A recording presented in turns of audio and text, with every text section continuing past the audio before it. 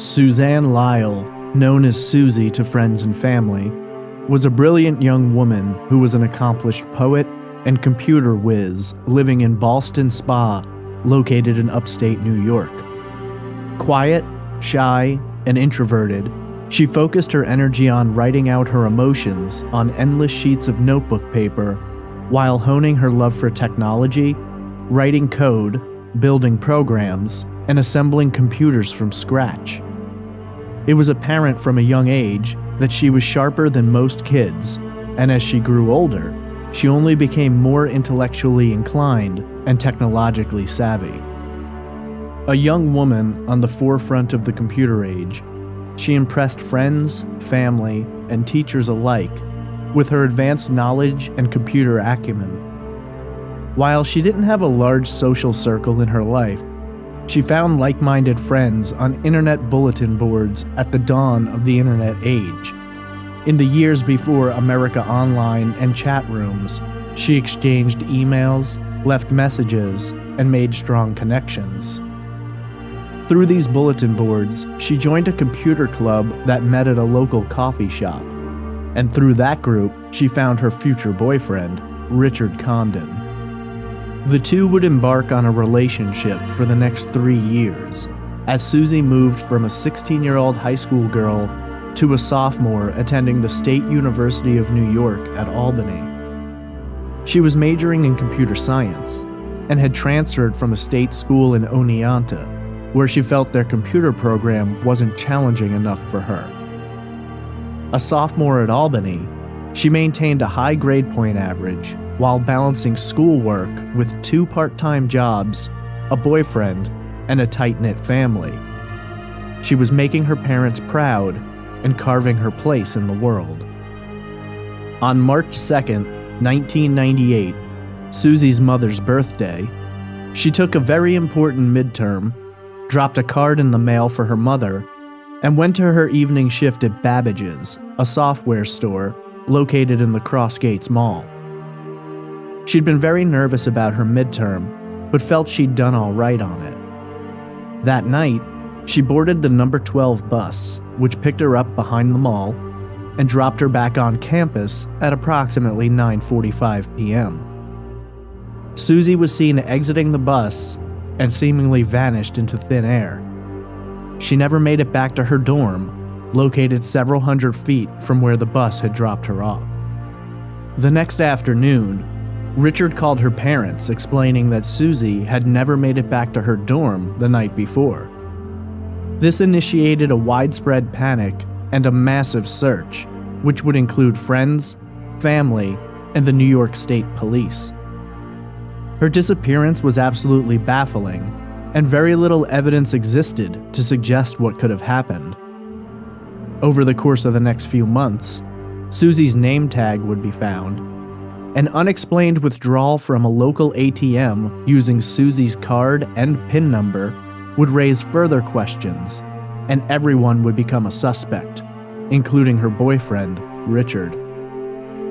While Richard claimed he knew nothing, Susie's mother, Mary, had a different point of view and tells the tale of a controlling relationship with a jealous man. When police went to question Richard, he refused a polygraph, hired a lawyer, and in the past 20 years has never spoken to authorities after their initial conversation. For many, this condemns the man, or at a minimum, labels him as highly suspicious. But there are others who have their own theories. What happened to Suzanne Lyall? Did she choose to run away from a world that had become too much for her to handle, or perhaps a boyfriend who was pressuring her beyond the breaking point? Could Susie's boyfriend have struck out violently against her after she tried to end things, and ultimately knows much more than he has told authorities? Or is it possible that Susie became the victim of a random act of violence perpetrated by a total stranger, or perhaps someone she knew and trusted? This is Trace Evidence, Episode 36, The Disappearance of Suzanne Lyall.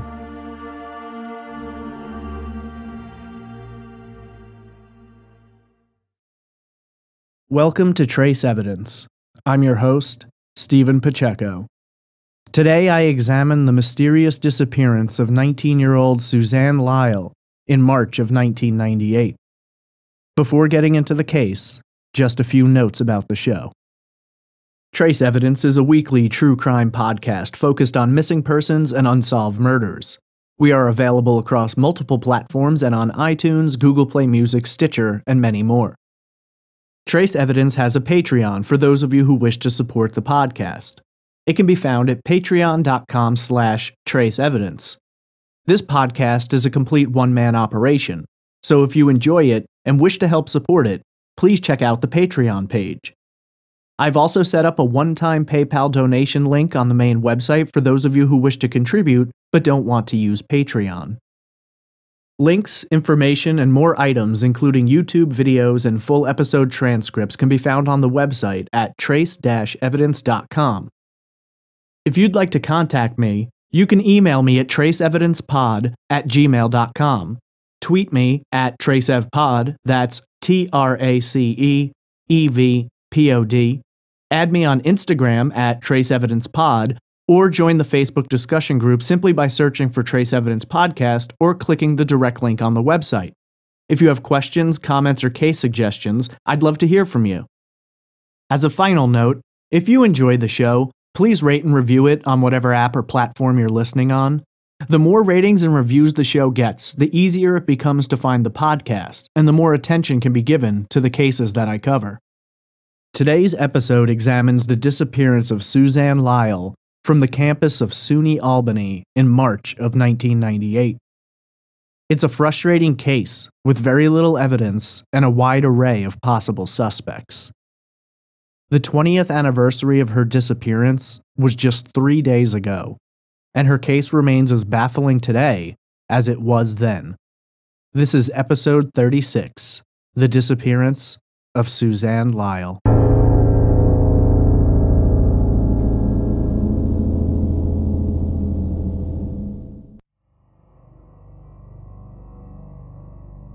Suzanne Gloria Lyall was born on April 6, 1978, in Saratoga Springs, New York. Saratoga Springs sits in Saratoga County and is a popular attraction for tourists and travelers seeking out the mineral springs located in the area. Just south of Saratoga Springs is Ballston Spa, the county seat of Saratoga County, a small village with a population of less than 6,000. The village itself sits on the border between two towns, Ballston and Milton, making it sit partly in both towns. It was in Ballston Spa where Suzanne would be raised by her parents, Doug and Mary. Doug and Mary met in 7th grade while attending school in Pittsfield, Massachusetts. They would go on to high school together, graduating in 1960, dating, and eventually getting married.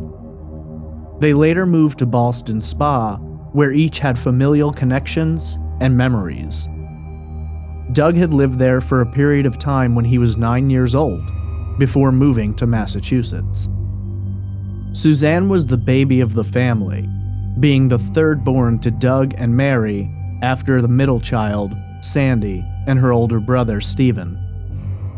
Suzanne had been a surprise to her parents, who had only planned on having 2 children. When she came along, she was much more the junior to her older siblings, with her brother being 12 and her sister 9 at the time of her birth.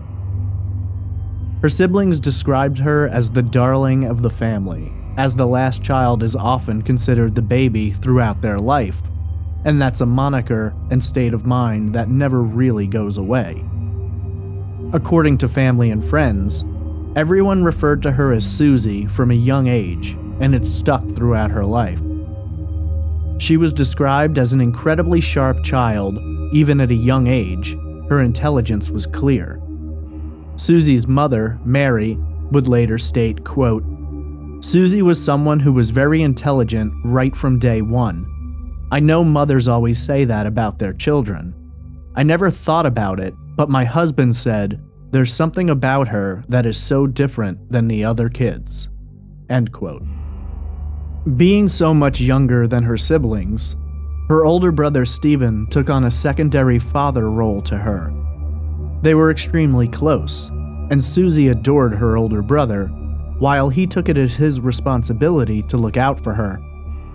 When she was very young, Stephen added a baby seat to his bike so that he could take her around the neighborhood when he ran his paper route. When Susie got a little older, it was Stephen who took her to concerts and often picked her up from school. He took it as his duty to take care of her and to make sure she was safe, and in a way, she was his closest friend. Stephen was very shy and had a small circle of friends, and Susie may have taken on some of her older brother's disposition, growing up to be somewhat shy and socially awkward herself. At a young age, she took up a passion for computers, which would remain present throughout the rest of her life. Her family, and even teachers, would turn to Susie for help when their computers weren't working properly or they needed assistance figuring out a particular program. It came as second nature to her, and she heavily indulged in her love for technology. She was building and upgrading computers as a child, learning complex programs, and even working on some of her own. If there was anything else in her life for which she had a mutual passion, it was poetry, for which she seemed to have a gift. Susie was prolific in her writing, and wrote complex and profound poetry which spoke of a young woman who was very much in touch with her emotions and her perspective on the world. Growing up in the 1980s, not many girls Susie's age were as drawn to computers as she was. A self-professed geek, she could hang out with the boys when it came to technology, and in most cases, was far superior to them in her knowledge and acumen. However, the life of a young, beautiful computer geek wasn't always easy. Though she found herself very open to that world, she was shy and withdrawn in person. She didn't have a large social circle, and was described by many as being more shy and cerebral. She paid attention to those around her, and had a keen sense of the way people behaved in social interactions. But she herself was a little too withdrawn to put it out there too much. Her poetry, in a sense, became her closest friend. While other girls her age were talking on the phone and sharing their secrets, Susie kept hers written down on endless notebook pages.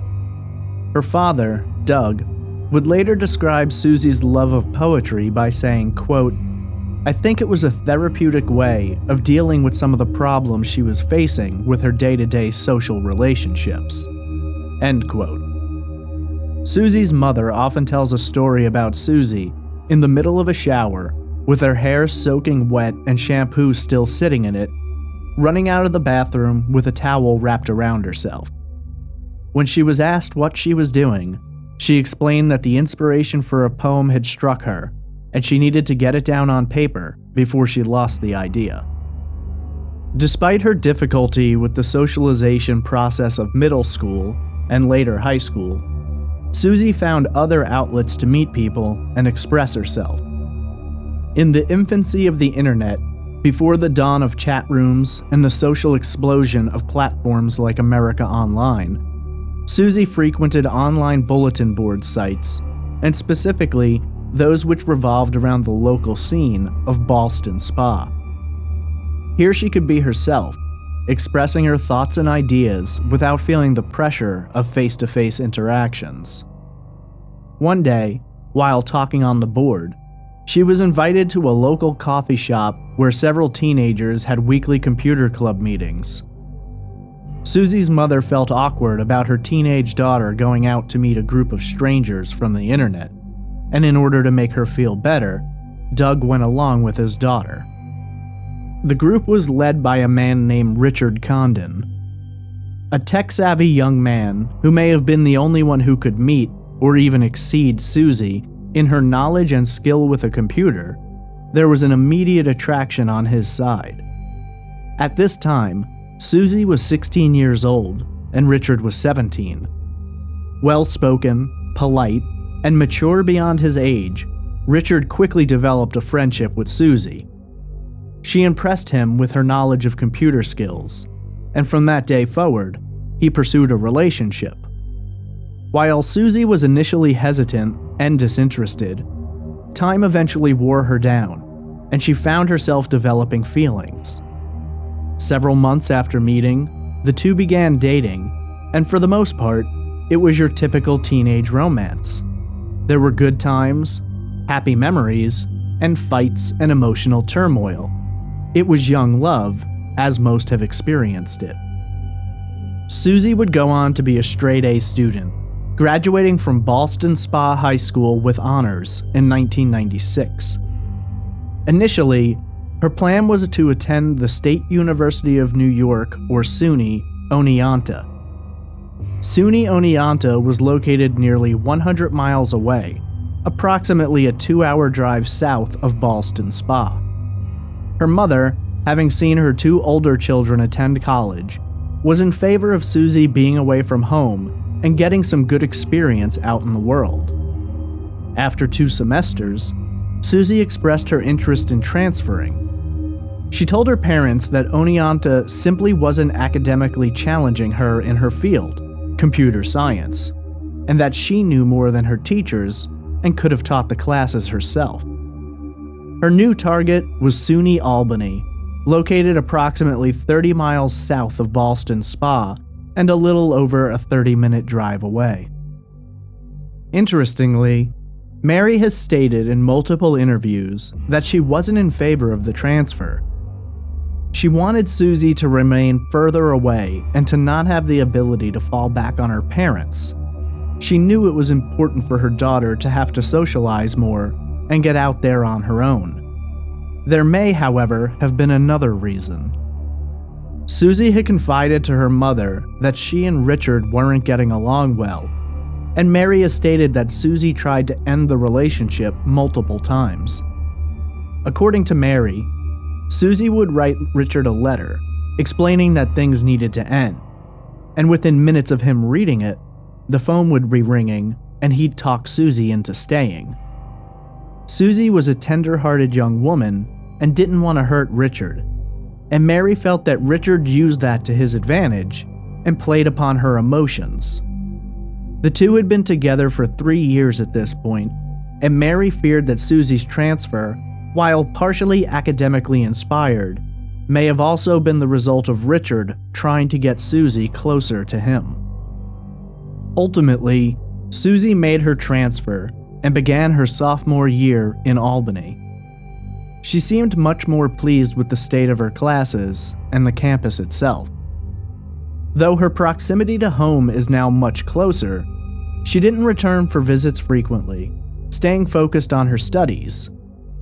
While living on campus, she got 2 part-time jobs, one at a computer company in Troy, New York, the other, not too far from campus, at a software store called Babbage's. The store is located in the Crossgates Mall, approximately 2 miles west of campus in Guilderland. She takes the bus from campus to the mall for her shifts, and then takes the number 12 bus back to campus, where she is dropped off not too far from her dorm. She seems to be enjoying her job there, and becomes friendly with her boss, Garland Nelson. Garland describes Susie as a very smart girl who was hardworking, dependable, and mostly kept to herself. The 19-year-old is making her way in the world, balancing work, school, a boyfriend, and her frequent computer activities with relative ease. In February of 1998, Mary was driving with Susie to her grandmother's for a visit. Susie's grandmother didn't live very far from Richard's home, and so along the way, Susie asked her mother to stop so she could drop something off for Richard. Being that Valentine's Day was just a few days away, Mary assumed that Susie wanted to deliver a card. It wouldn't be until later, reflecting on that day's happenings, that Mary began to question things. Though she has no evidence to base it on, Mary can't help but feel that there's the possibility that Susie had met someone new, and has speculated whether or not it was in fact a Valentine's card for Richard, or perhaps a Dear John letter. She describes the moments of stopping at Richard's house as tense, though Susie didn't explain and Mary never asked. Less than a month later, Susie would vanish without a trace. Susie has been described as a creature of habit. According to her family, she was frequently in contact and rarely went anywhere without them or Richard knowing. Every night, when she returned to her dorm room, she would either place a phone call or send out emails explaining that she was home and getting ready to study or head to bed. Oftentimes, she and Richard would communicate through emails after she arrived, and her parents were often recipients of emails as well. Sometime on Monday, March 2nd, Susie stops by a mailbox and drops a card in it. It's her mother's birthday, and she sends out a card wishing her a good birthday and tells her that she loves her. What neither of them know is that Susie will not return to her dorm that night, and by the next day, she will be reported missing. The events of Monday, March 2nd, are fairly well outlined. It's known that Susie had a midterm that morning, one for which she'd been greatly concerned. In order to maintain her impressive grade point average, she had to nail it, not just pass it. And while she was extremely intelligent, she took her studies incredibly serious and wasn't beyond worrying over a test. Her boss at Babbage's, in a later interview, recalled that in the days leading up to her midterm, Susie was more nervous than usual and seemed stressed out. She explained to him that she needed to get more studying done and was hoping that she wasn't missing out on a good score by sacrificing time to come into work. Garland Nelson later says that he told Susie she would do fine and that she shouldn't stress herself out about it so much. That afternoon, Susie went across campus with her bag. According to Mary, Susie often wore her street clothes to work, would arrive early, and would change into her uniform while there, not wanting to walk around campus in her uniform. She boarded a bus and went towards the Crossgates Mall. Her shift began at 4 p.m., and according to Garland, she arrived a little early, as was her normal procedure, and changed before getting down to her daily tasks. Garland has said he asked Susie how the midterm went, and that she seemed a little unsure, but ultimately thought she did all right on it. Garland congratulated her and explained a few additional duties he wanted her to perform that evening. His shift ended before hers, and so he left later in the evening, telling her that he would see her the next day. For the most part, it was an average day, with nothing out of the ordinary. Susie had another midterm the next day, though she seemed less concerned about this one. Susie left work shortly after 9 p.m. and would typically catch the number 12 bus, arriving back at campus at approximately 9:45 p.m. Her dorm was a short walk, approximately 3 to 5 minutes from the bus stop, but on this night, Susie never made it back to her dorm. The next morning, on Tuesday, March 3rd, Mary and Doug were getting ready to go out to lunch with their son, Stephen. The previous day had been Mary's birthday, and Stephen made arrangements to take her out to lunch to celebrate. While they were getting prepared, the phone rang and Mary answered it. It was Richard Condon on the other end, and he seemed very concerned. In an interview, Mary stated, quote, "I was getting ready and I got the phone call, and it was Richard, and he said, 'Did you know Susie didn't come back to campus last night?' End quote." Immediately concerned, Mary put Doug on the phone. Richard explained that he hadn't heard from Susie the night before, and multiple emails he sent had gone unanswered. He also says that he called the phone in her dorm room several times, but received no answers. Both Doug and Mary are aware that it's incredibly unlike Susie to not be in contact, and so Doug hangs up and called campus police, asking if they could check on Susie. Campus police contacted a resident advisor in the Colonial Quad dorm where Susie lived and asked him to check her room. After gaining access, the RA found nothing out of the ordinary. Mary would later say in an interview, quote, "When the dorm was looked at later, it looked as if she was coming back. Her hairdryer was on the bed. All her personal items were still there. She had money on top of her desk. Change." End quote. Since she could not be located in her dorm room, campus security pulled up her schedule and sent an officer to her next class that day, but Susie never arrived for it. Growing with concern, Doug left Mary home to wait by the phone while he made the 30-minute drive to campus. He spent most of his afternoon in the campus security office, giving information about Susie. He was told not to panic, that it isn't completely unheard of for college students to get caught up in something and to be out of contact for a little while. But Doug didn't accept that, explaining that Susie was extremely punctual and maintained steady contact. Doug would later say, quote, "I knew something awful had happened. Susie was not a risk taker. She didn't party or use drugs or alcohol." End quote. Campus police began their investigation by going to Susie's suite mates at her dorm, as well as friends and coworkers. For the most part, no one seemed to have any information. When asked if Susie had returned to the dorm that night, no one could recall seeing her. Despite this, they believed it was possible that she did not return. They explained to the security officer that Susie had a lot of keys on her keychain, and when she came home, even if they didn't see her, they always heard her keys loudly jingling in the hallway, but none of them reported hearing that sound the night before. When Garland Nelson arrived at Babbage's on Tuesday for his shift, he was informed that Susie was missing. He didn't initially think much of it, assuming that Susie was a typical college student and may have wanted some time to herself after dealing with her midterms. He did, however, contact the mall security office and ask if they noticed anything out of the ordinary the night before, but they had not. Mall employees often left through back exits into a dimly lit section behind the mall where the bus was nearby. According to security, Susie had left at approximately 9:20 p.m. and headed for that bus stop.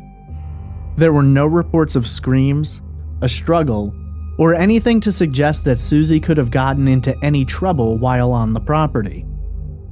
Authorities would later speak to Garland and mall security, but they would find no information there to suggest that anything unusual had happened while she was at work or during the process of leaving. In a bizarre set of circumstances, which brings additional pain to Susie's mother, the birthday card she had mailed the day she vanished arrived in the home mailbox. There isn't much to note written on the inside, simply Susie wishing her mother a happy birthday. It's at this moment, while Doug is on SUNY Albany's campus, that Mary gets an idea. At approximately 3:50 p.m. on Tuesday, Mary places a call to Susie's bank. Since Susie's home address is the family home, she has access to all of her statements. When she gets someone on the line, she asks for Susie's bank records over the past 24 hours, hoping to establish some kind of a timeline of Susie's comings and goings the previous day.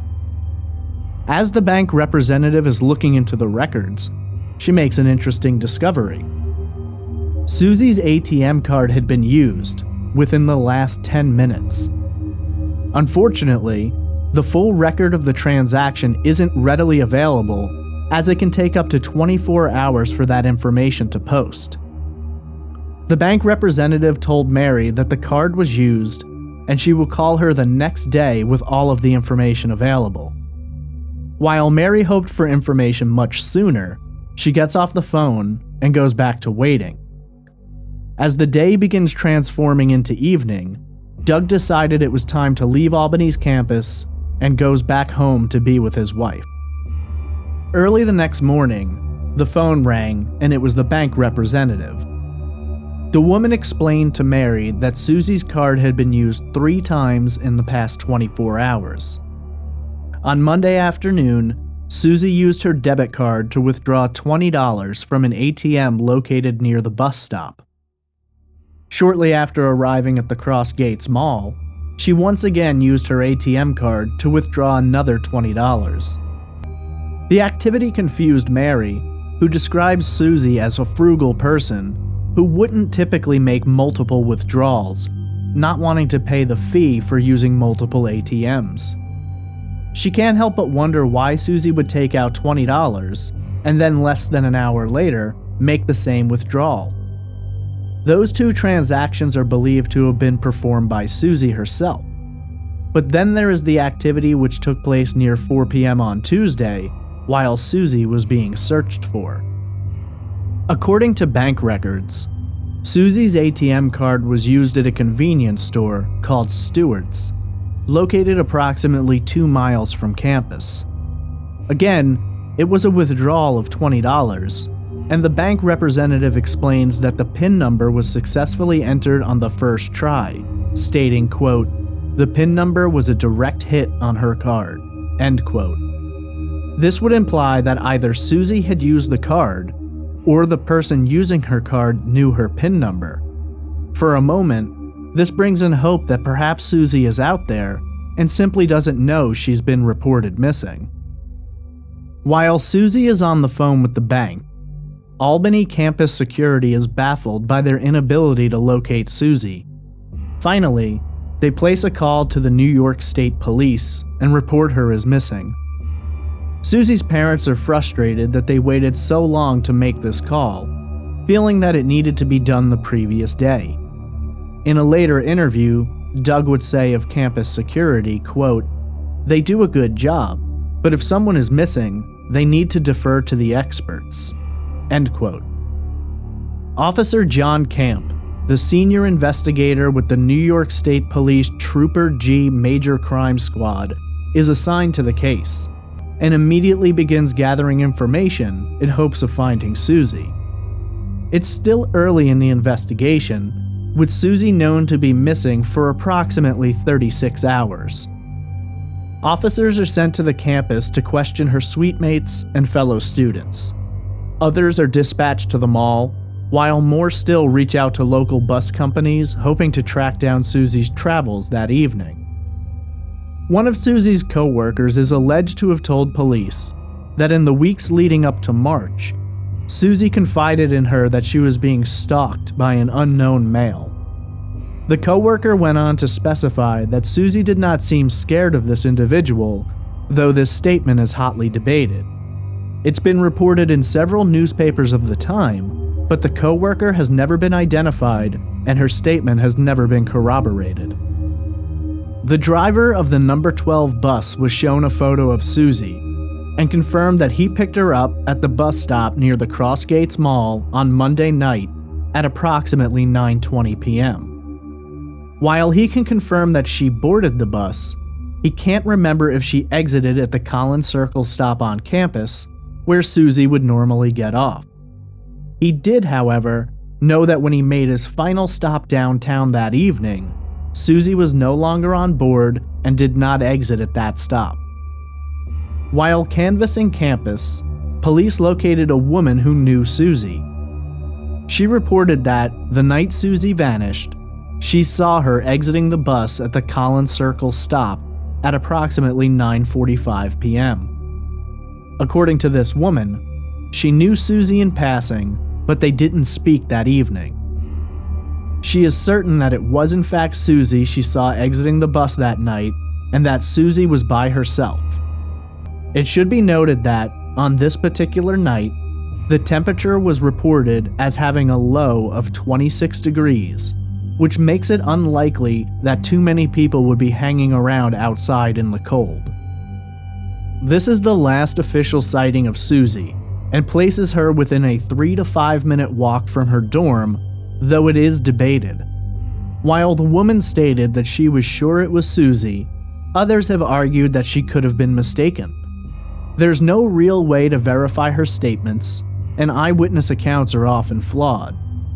While investigators have chosen to consider this a solid lead, there is room for the possibility that Susie was not the woman who stepped off the bus that night, At that time, key cards were used to gain entry to many buildings on SUNY Albany's campus. Authorities pulled the records from that night, and there was no record of Susie swiping her card to gain access to any building after leaving that afternoon. Somewhere between that bus stop and the Colonial Quad dorm, Suzanne Lyall vanished without an explanation.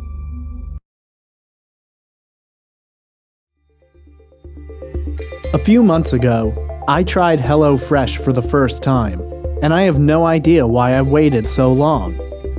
HelloFresh is a meal kit delivery service that shops, plans, and delivers your favorite step-by-step recipes and pre-measured ingredients so you can just cook, eat, and enjoy.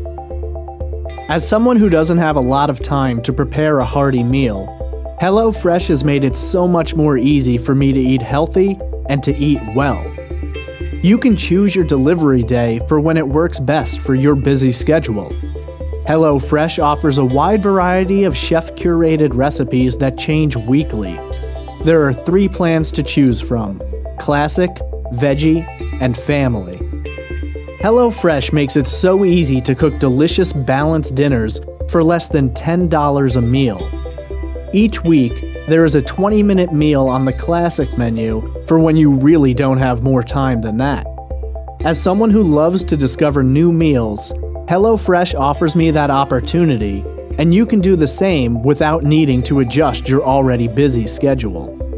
Try things you'd never cook on your own and enjoy eating outside of your comfort zone. I've personally fallen in love with the sweet as honey chicken with snow peas over jasmine rice. It was absolutely delicious and only took me 30 minutes to make, something that I savored for a long time after. For $30 off your first week of HelloFresh, visit HelloFresh.com and enter promo code TRACE30. Now that I've tried it, I'm hooked, and I can't wait for my next delivery and my next set of delicious meals. Visit HelloFresh.com and enter promo code TRACE30 to save $30 on your first week today.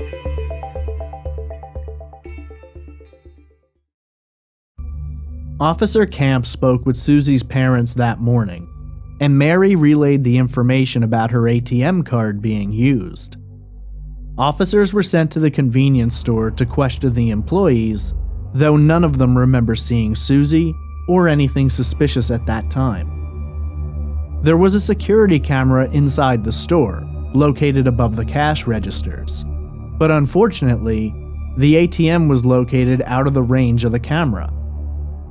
After poring over the video, authorities took note of everyone in the store around the time the $20 was withdrawn. They saw no one who resembled Susie, and everyone on the video was accounted for as stopping at the cash register before leaving. Everyone except for one man. An African-American male was seen entering the store. He was dressed in a jacket and had a black hat on, bearing a white Nike swoosh symbol. Though the camera didn't capture him using the ATM due to an obstructed view, he was the only customer at that time who walked out of the frame of the camera and never approached the counter. An artist's sketch was drawn up, and his image was circulated around the area, as well as erected on billboards, which also bore the photos of Susie. Police report that they were highly interested in speaking to the man, and while he was not considered a suspect, they believed he could have information vital to their investigation. They dusted the ATM for fingerprints, though the machine was too frequently used to find any prints that were helpful to the case. While authorities issued information regarding the individual who would become known as Nike Man, they also conducted interviews with Susie's family and friends. They attempted to gain a finer idea of who Susie was, what her habits were, and any places she may have gone if she wanted time alone. Her family was unable to assist much, believing that Susie would be in contact with them if it were possible, and they tell investigators that it is completely unlike her to not be within reach. Susie's brother Stephen arrived at the family home to help with making phone calls and trying to locate Susie. As the day progressed, he and Doug headed down to Albany and spent hours driving around town and checking everywhere on campus, hoping to find anything that may lead them in Susie's direction. Sadly, they found nothing. No leads, no information. The one name which came up in the investigation that Susie's parents felt could possibly have a link to her disappearance is Richard Condon, her boyfriend at the time. Authorities arrived at the Condon's home where Richard lived with his parents. He was questioned about the nature of his relationship with Susie, how things had been going, and if he was aware of any problems she was facing or people she may have had a reason to fear. Richard explained that there was nothing out of the ordinary going on, and that Susie didn't mention anyone she was having any problems with.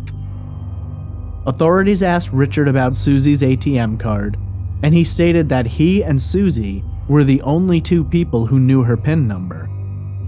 When questioned about his whereabouts the night she vanished, Richard provided an alibi that he was at home with his parents. He said that he was playing a computer game online with a friend. The police later spoke to his friend, a man named Justin, who confirmed that he and Richard were playing. When asked how he could be sure that he was playing with Richard and not someone else, Justin said that he'd been playing with Richard for a long time and was very familiar with his moves, and that the night Susie vanished, the person he was playing with played in Richard's style.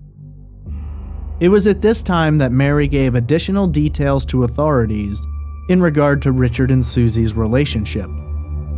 She explained that things had been rocky and that Susie had attempted to break it off. Mary described Richard as someone who was controlling, possessive, and jealous.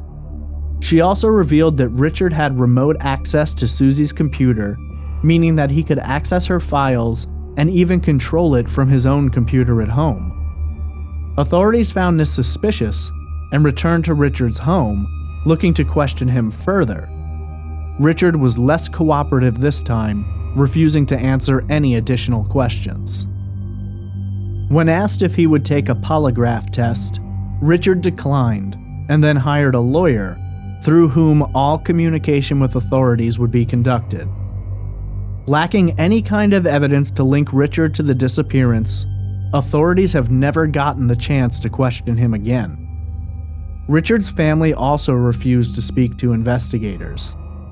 When asked about this later, Doug stated, quote, "It's disturbing to us that the family and Susie's boyfriend Rich chose not to answer questions at this point to maybe illuminate or revisit some of the unanswered questions." End quote. Mary would go on to say, quote, "There were numerous times that Susie tried to break up with him, and he would get emotional, and so she would stay." End quote. According to Mary, Richard told investigators that he and Susie were engaged, but if that was the case, no one else knew about it. For the next few months, investigators continued working on Susie's case, but were coming up with zero information and nothing new to move forward on. The family, in conjunction with SUNY Albany, put up a reward of $15,000 for information leading to Susie or a suspect.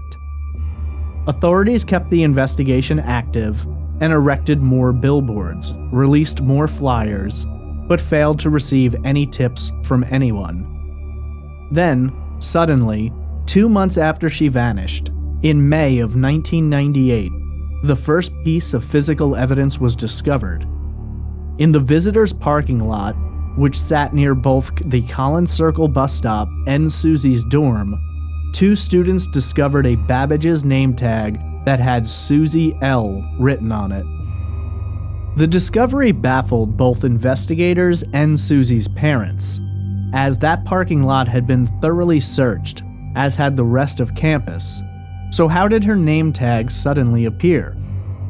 Whether or not it was missed on initial searches is unknown, but when the state police got their hands on it, they immediately processed it for DNA and fingerprints, but the results came back as inconclusive.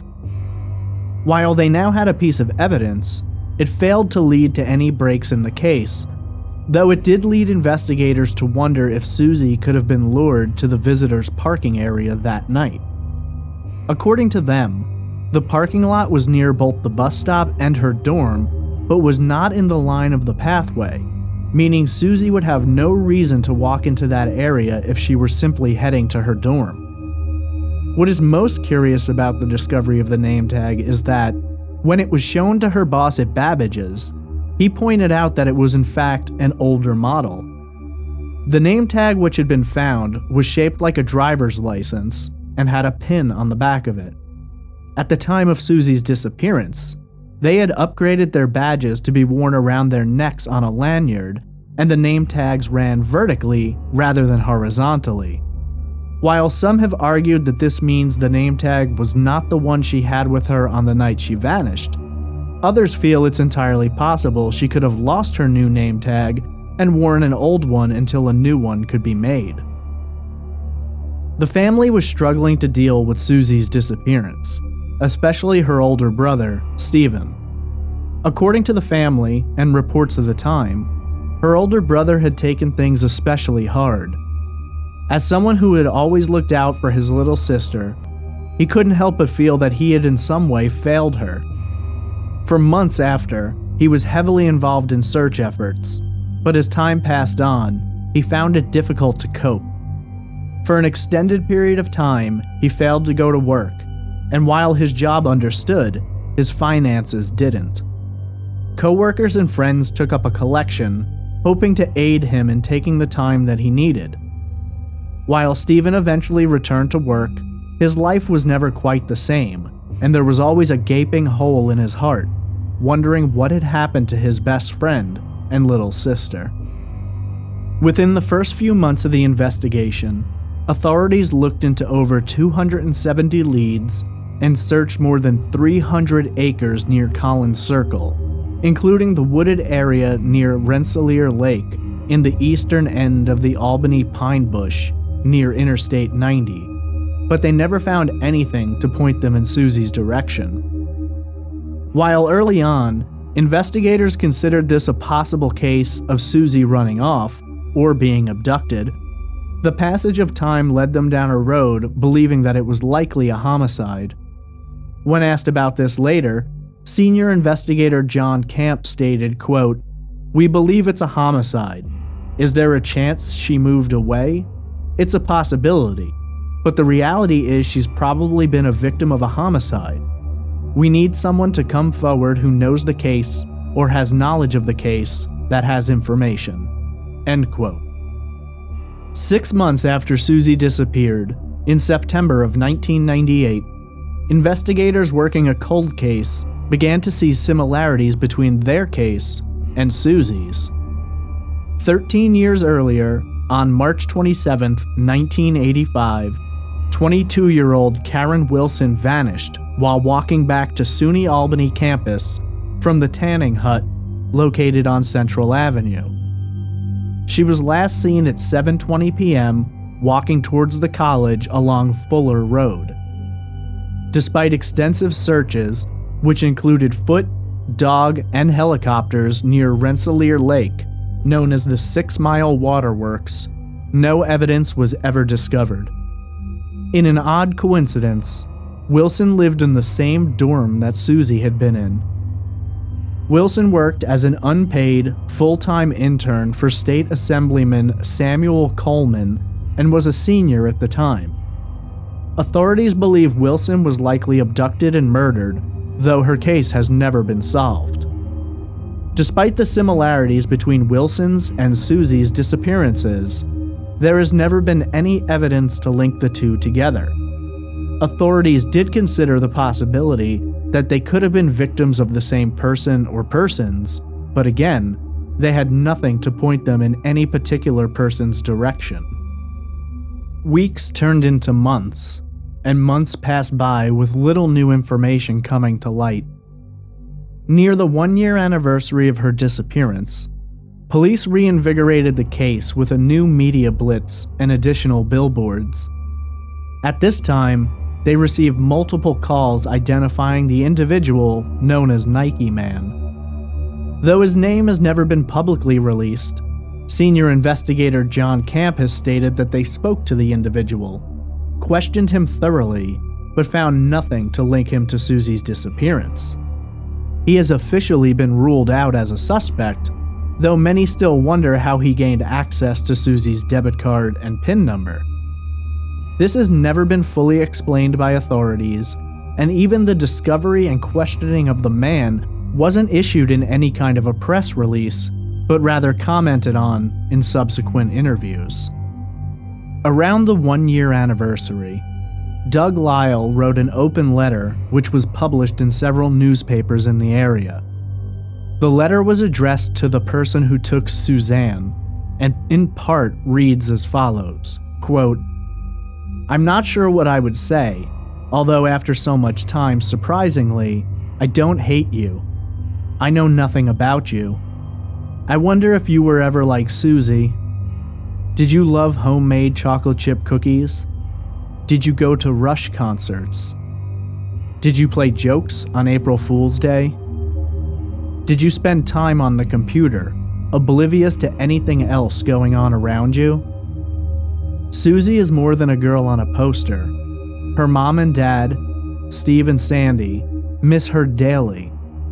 She has dreams and hopes and potential. I still have positive dreams. For my own survival, I have had to let go of anger, or I would be consumed by it. But the questions persist." End quote.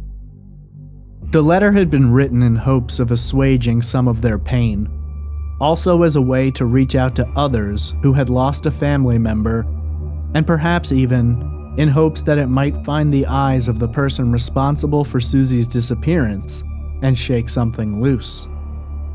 While grief struck the family hard, within 5 years of her disappearance, Doug and Mary began finding ways to transform their pain into progress in hopes of helping others. In 2001, they established the Center for Hope, a nonprofit organization with the mission of providing resources to educate, assist, and support families and friends coping with the pain and uncertainty surrounding the disappearance of a loved one.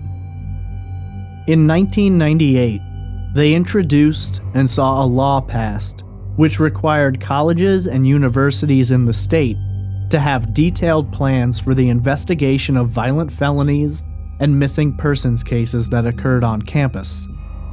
The bill was officially known as the Campus Safety Act, and in 1999, it was signed into law by Governor George Pataki, requiring all universities in the state to be in accordance with that law by the beginning of the year 2000.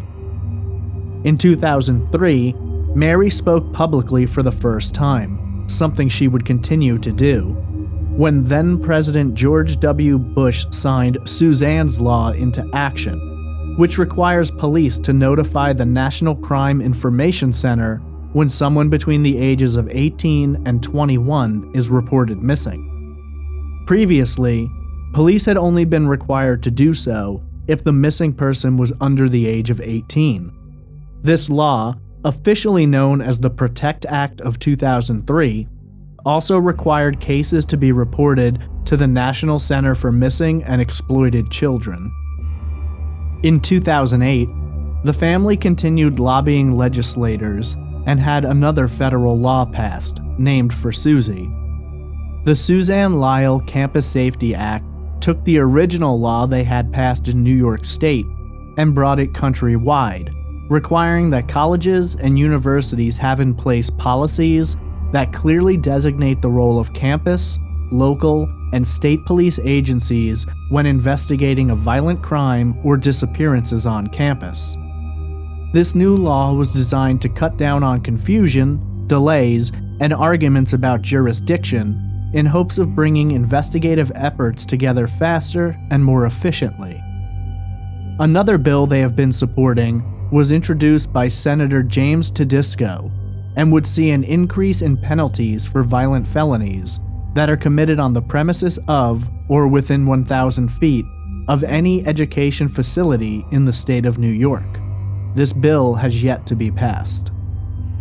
In 2005, a young woman was victim to an attempted abduction on the campus of Saratoga Springs High School, located just a few miles from Susie's hometown of Ballston Spa. According to police reports, the young woman had just finished track practice, and as she unlocked her car, the side door of a van flew open next to her, and a man attempted to pull her inside. The woman managed to fight off her would-be abductor and ran away. Police tracked down the man, later identified as John Regan, who was already facing trial for a 1993 kidnapping which took place in Connecticut. This attempted abduction, so close to Susie's hometown, sparked investigators' interest, and they began to consider John Regan a suspect. In their investigation, police attempted to map out a timeline of Regan's whereabouts during March of 1998, though they were unable to find anything which conclusively placed him near SUNY Albany. Regan refused to speak to investigators about Susie's case. He was later convicted of attempted kidnapping and sentenced to prison, but even while incarcerated, Regan would not discuss Susie's case. Though there is no evidence to link Regan to Susie, investigators have stated that they can neither rule him in or out as a suspect, and do consider him a possible person of interest. Sadly, in 2015, some 17 years after Susie's disappearance, Doug Lyall passed away at the age of 73, never having discovered what happened to his beautiful daughter. Several articles about Doug have said that he passed away of a debilitating illness that afflicted him since the previous winter, but he never gave up on Susie and continued advocating for her up until the day that he died. Many locals and family members came together to remember Doug and to share their condolences. His eldest son, Stephen, stated, quote, "We always did things together all the time. We'd go to car shows and play golf and go for walks. He was always there to talk to me about my problems, always there to help me with projects around my house. He would take time to come down to New Jersey and try to help me with things if I needed help, just to show me how to fix things, go to baseball games at Yankee Stadium sometimes. Just everything. I told him just before he left the other day that he'll always be with me in spirit." End quote. The investigation into Susie's disappearance has grown extremely cold in the ensuing years. In Doug's absence, Mary carries the weight of their activism and hopes that someday the answers will be discovered. In the years since, the Lyall family has been contacted by a large number of so-called psychics, who allege that Susie is beneath the water nearby. Mary has said she always has an eerie sense when she drives across the Crescent Bridge, located along US Route 9, spanning the Mohawk River between Albany and Ballston Spa. In June of 2016, a local firm which conducts high-tech mapping applied its technology to the Mohawk River's bottom in that area in hopes of finding something. Nothing has ever been reported as being discovered during that process. Suzanne Lyall disappeared from the campus of SUNY Albany 20 years ago. Over that time, many people have applied their own perspective to the case and made suggestions about the myriad of possibilities. Susie's family, the police, and online investigators have several theories which have been introduced as the most likely scenarios. The first theory is that Susie chose to run off. Many people point out that she was alleged to have been having problems with Richard and failed to end the relationship multiple times. Some believe it's possible that she could have chosen to leave town in hopes of getting away from everything for a while. The ATM withdrawal on the day she was reported missing, with her usual amount being taken out, has led many to think it's possible that Susie was the person who withdrew that money and that her plan was to take some time away. Of course, Others theorized that Susie initially chose to go, but later met with foul play. Others theorized that Susie could have taken a walk and become lost or injured in the wilderness, leading to her disappearance. The second theory is that Susie was the victim of a crime perpetrated by her own boyfriend, Richard Condon. For many, his alibi doesn't appear strong enough, and the fact that he quit cooperating with police and refused a polygraph are signs that he has something to hide. Most theorize that Susie either broke up with Richard or was seeing someone else, and that he struck out at her in anger. Whether or not his plan was to commit murder is unknown, but many believe he has more information than he is saying. Susie's mother, Mary, does in fact believe that Richard was involved in some way. The third and final theory is that Susie was the victim of a random act of violence. Some have suggested that she may have run into a stranger who was either planning to rob or rape her, and his violence got the better of him, and he ultimately murdered her. Others have suggested the possibility that the act itself may have been random, but the culprit could have been someone that Susie knew and trusted.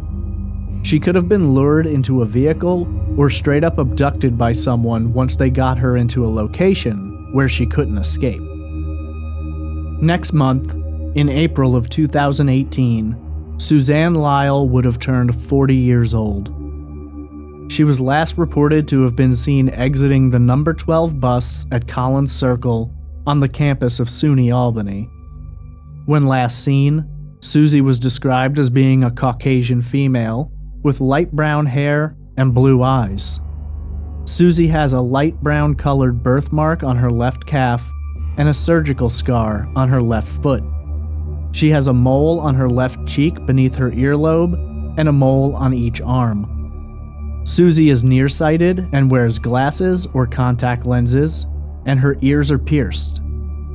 She was last seen wearing an ankle-length black trench coat, a black shirt, blue jeans, and possibly a polished 14-karat gold fluted bow ring, a frog-shaped silver ring set with tiny diamonds, and a black cord necklace with a round silver disc medallion inscribed with a runic character. She was carrying a black tote bag or backpack. In the 20 years since Susie Lyall vanished, evidence has been in short supply.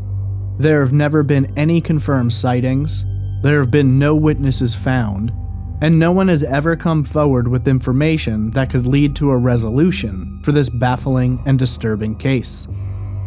A family was shattered when a daughter, a sister, was taken without reason, and the person responsible has evaded justice for longer than Susie herself was alive. Mary Lyall now remains as the sole parent, left to try and find the answers, and in their absence, attempt to stop this horrible loss from happening to any other families. She grieves for the loss of her husband and the disappearance of her daughter, who never got the chance to live the life that she deserved.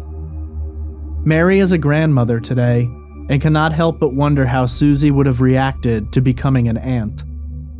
In a recent interview, Mary stated, quote, "I still need to know where she is, and until I know where she is, I just can't rest.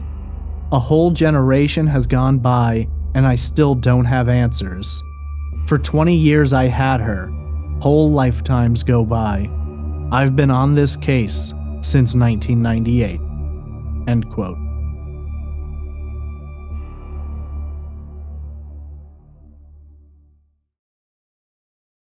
The disappearance of Susie Lyall is a frustrating case. The utter lack of evidence leaves open so many possibilities. It's hard to imagine someone can simply step off a bus and vanish into nothingness, leaving almost nothing behind to indicate what could have happened. For Susie's family, it's been a difficult struggle. The loss of a child is something that no one can understand unless they've experienced it. I can't begin to imagine the pain they've experienced in these past 20 years, and yet they've managed to take all of that and turn it into something positive for the world. I'm always impressed and moved when a family turns a tragedy into a helping hand for others.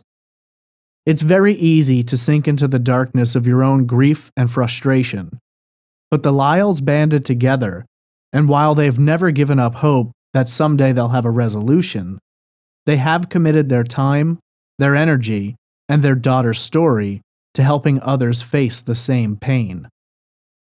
Susie's story touches certain personal aspects of my life.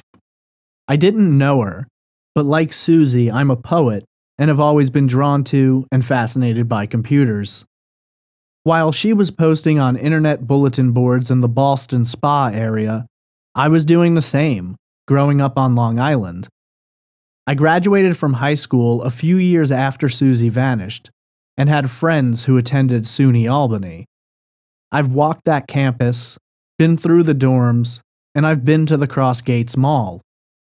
Sadly, at the time I was there, I had no knowledge of her case.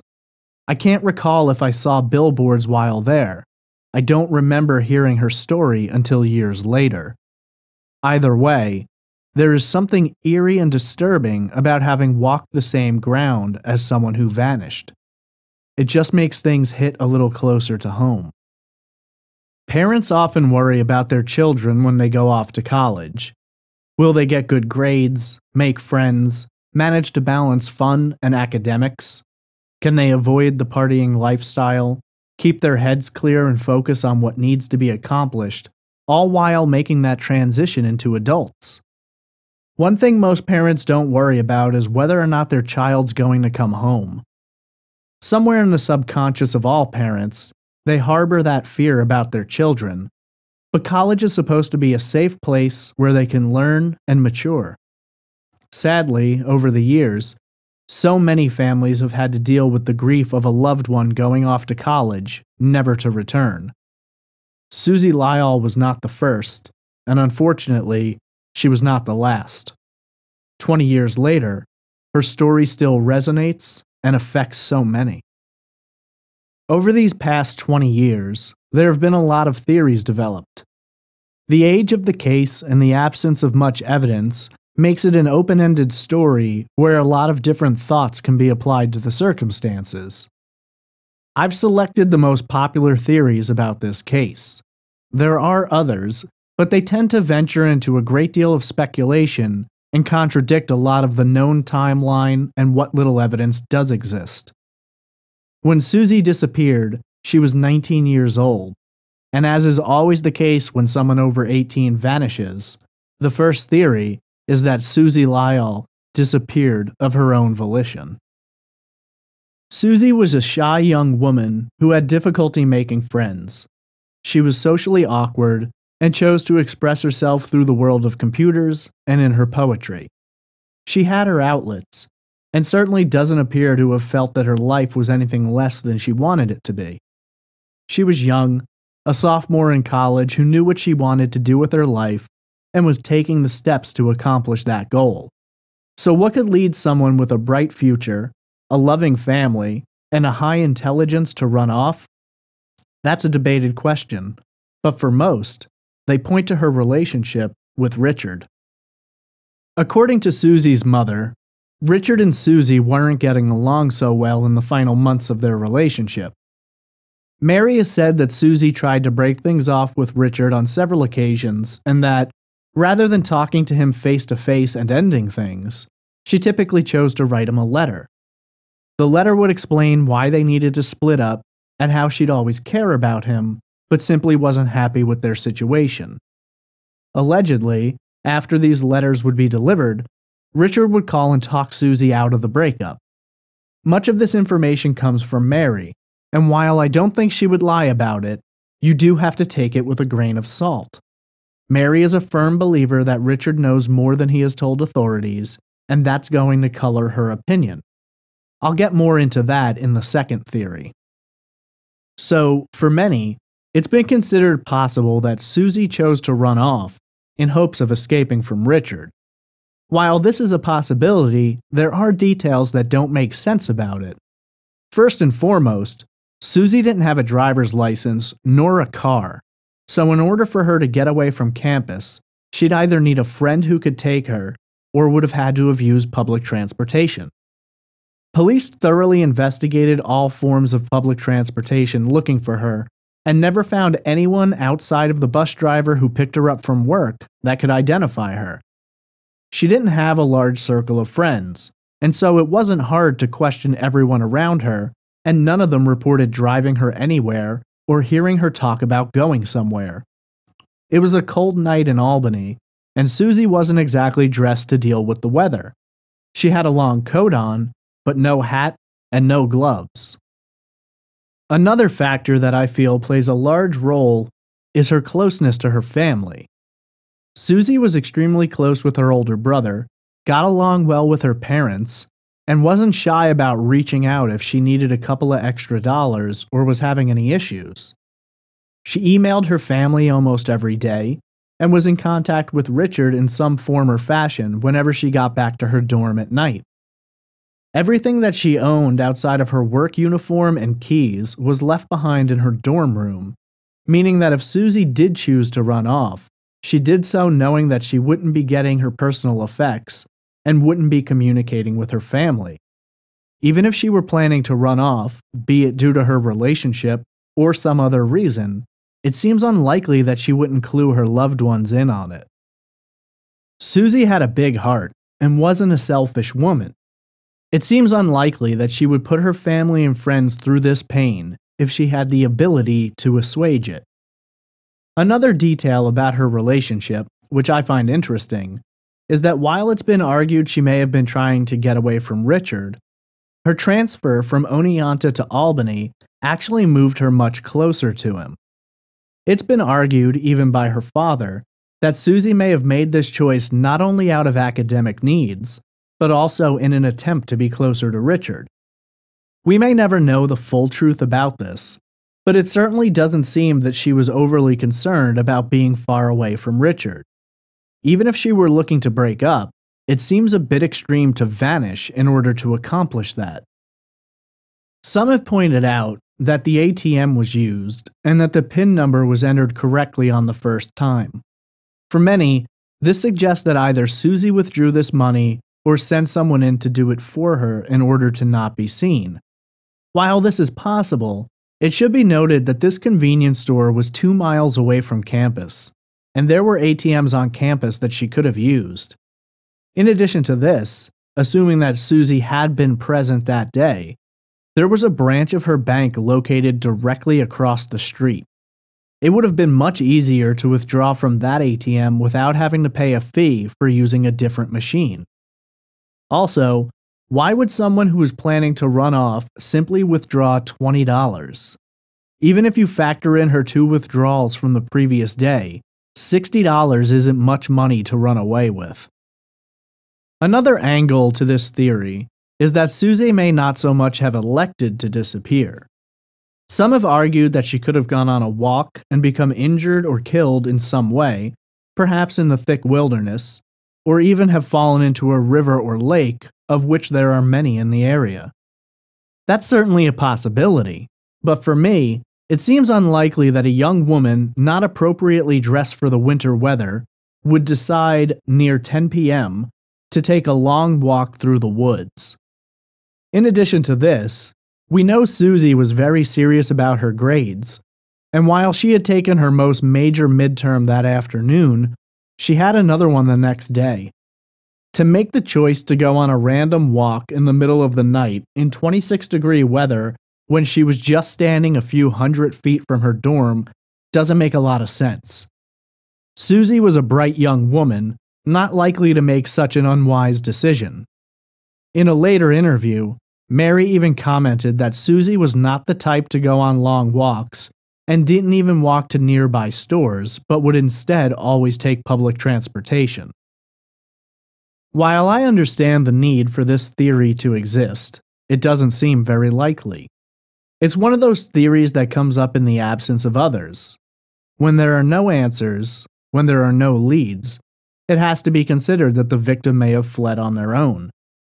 Even if Susie had run off, it's highly unlikely that in the past 20 years, there wouldn't have been confirmed sightings of her or she'd never have any kind of a run-in with authorities that would require her ID to be looked up. The most prominent detail for me is that when her father passed away, there was nothing from Susie.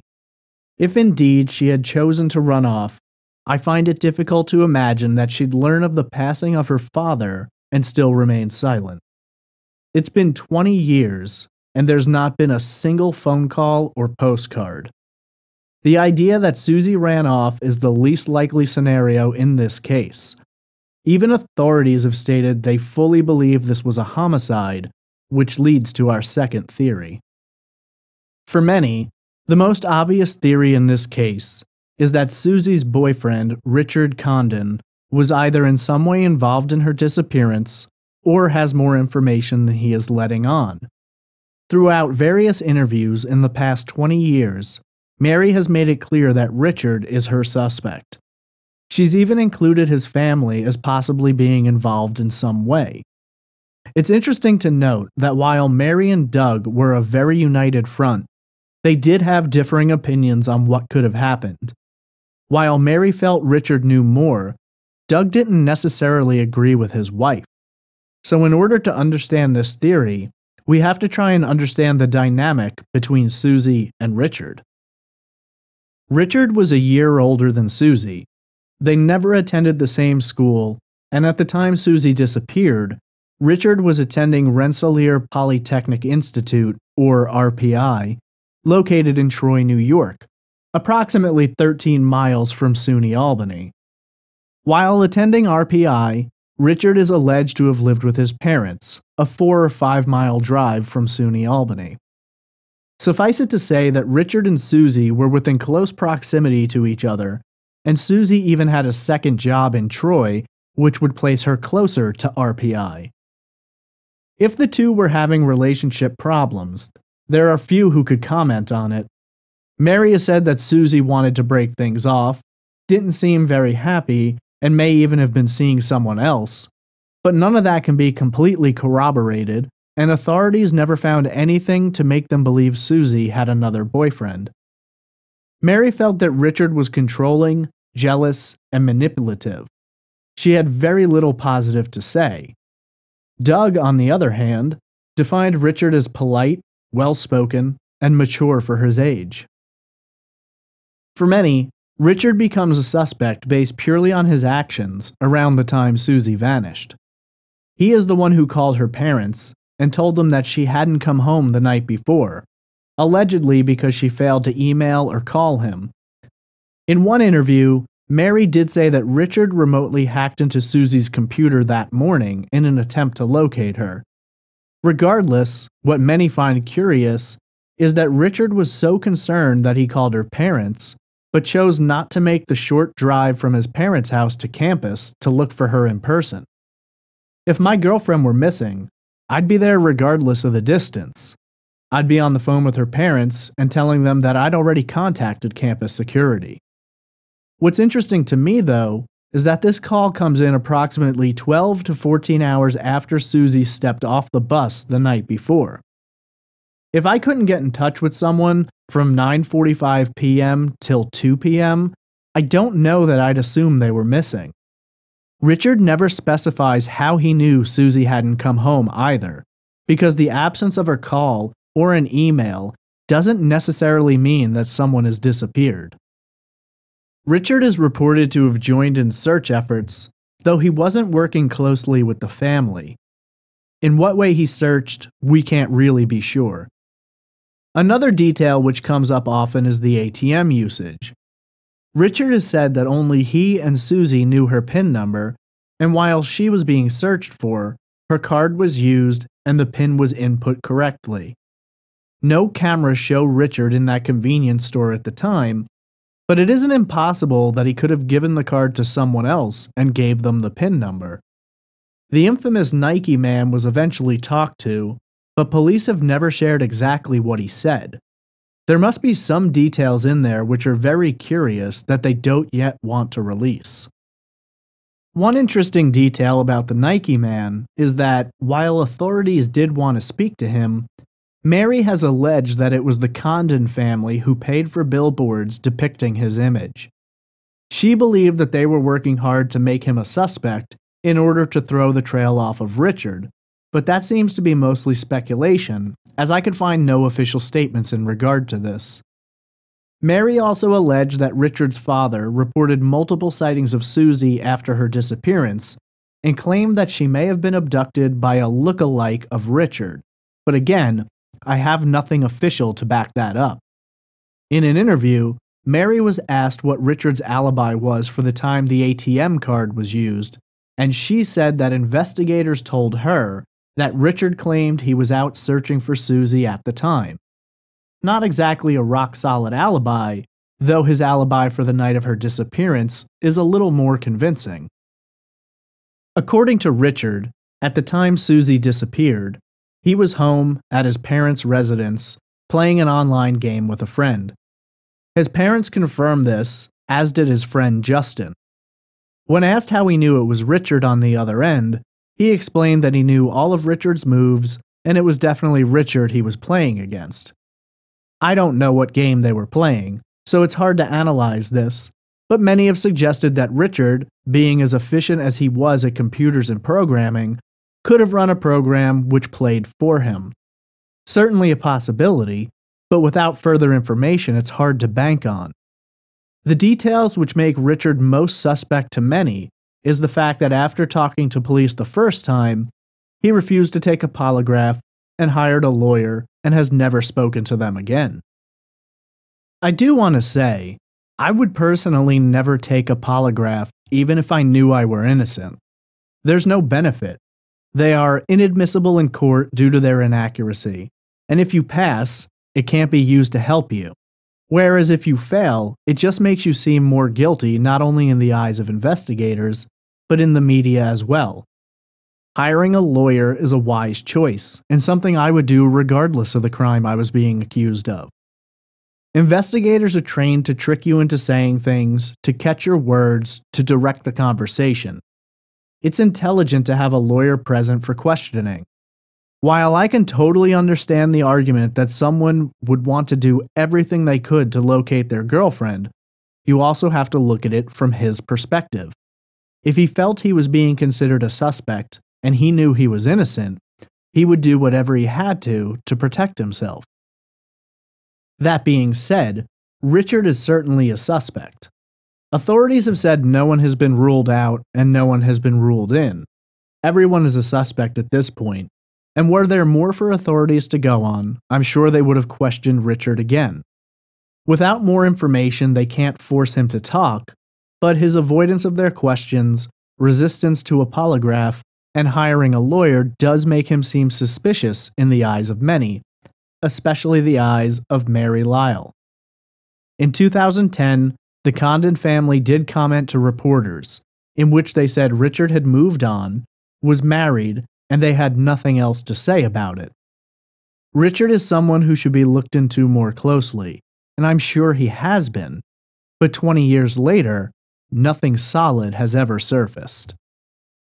The final theory in this case is that Susie fell victim to a random act of violence, either by a total stranger or perhaps someone she knew or trusted. The location of her name tag has led many to speculate that she was lured to the visitor's parking lot and got into a vehicle with someone who had bad intentions. The name tag, though, is a difficult piece of evidence to rely on. It wasn't found for months after she vanished, and the wind could have easily moved it from place to place until it ended up in that parking lot. There isn't much evidence in this case, but a random act certainly has to be considered. A beautiful young woman walking a college campus late at night has led to crimes in the past, so there is a possibility or likelihood that Susie could have come across someone who took advantage of the situation. This suspect could fit a myriad of descriptions: a total stranger lurking on campus, a fellow student, a teacher, a member of school security, an impersonator. The list goes on and on. Even John Regan has been considered a suspect despite a lack of connection. Suffice it to say, someone could have found a way to either lure Susie into a vehicle or near enough to grab her, or could have brandished some kind of a weapon and forced her to go with him. Susie was avidly active on the internet, especially in her local area. It isn't impossible to assume that she could have met someone on a bulletin board who she became friendly with. This person could have gained her trust, arranged a meeting, got to know her a little in person, and then, when he felt safe, abducted her. Someone also could have simply known she went to SUNY Albany and waited for her once he'd memorized her travel schedule. Abducting someone from a campus is a brazen act, which is part of what makes me lean more towards the possibility that it could have been someone she knew and trusted who lured her into a bad situation. Susie was a bright, attractive young woman. She had internet friends, she worked in 2 customer service jobs where she met strangers daily, and she went to a school with a large number of students and faculty. The amount of people she passed on a daily basis opens endless possibilities to someone who could have wanted to do something terrible. In addition to this, we do have the uncorroborated statement from a coworker who claims that Susie was being stalked. There is little information about this other than the supposed statement that while she was being stalked, she wasn't worried about it. Does this mean Susie could have known the person who was stalking her? Perhaps. We also don't know exactly in what way she was being stalked, be it being followed or watched. We may never know, and there is no further information on this topic. The possibility that Susie was victimized by someone at random, or a person she knew, is certainly something that has to be investigated and may be one of the more likely scenarios. I find, in this case, most people believe that Susie was either murdered by her boyfriend or by a stranger. Sadly, without more evidence, all we can say is that both are possibilities. The disappearance of Susie Lyall is bizarre, disturbing, and heartbreaking. A family was needlessly shattered, a young life was meaninglessly ended, a brilliant future was snuffed out, and a young woman vanished from the face of the earth with little to suggest what could have happened. It's now been 20 years, and we are no closer today than we were in 1998 to knowing what exactly became of Susie Lyall.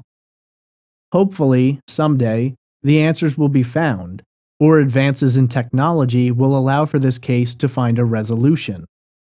Susie's mother continues to work hard to pass laws and change university rules to prevent this from happening again. Her father Doug passed away, never knowing what happened to his beautiful little girl. We can only hope that at some point those answers are found, and Susie's family can find peace in the truth of what happened. Until that day, the disappearance of Suzanne Lyall remains open, cold, and unsolved.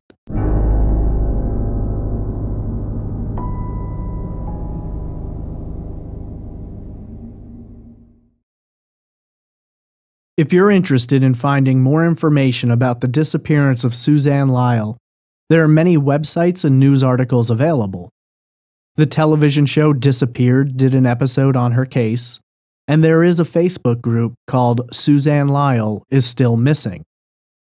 If you have more information about the disappearance of Suzanne Lyall, please contact the New York State Police or the FBI. What do you believe happened to Susie? Tweet me at TraceEvPod, email me at traceevidencepod@gmail.com, or comment in the Facebook group. If you'd like to support Trace Evidence, please visit the Patreon page located at patreon.com/traceevidence. I want to thank you for listening to this episode of Trace Evidence and invite you to check out our website at trace-evidence.com. You can find links to the Patreon, social media accounts, as well as places to go to download the podcast and subscribe. I'm always eager to hear your feedback. If you enjoyed this episode, please give us a good rating on iTunes and leave us a review. This will greatly help our reach and bring more attention to the cases I cover. Thanks for listening, and I hope you'll join me next week for another unsolved case on the next episode of Trace Evidence.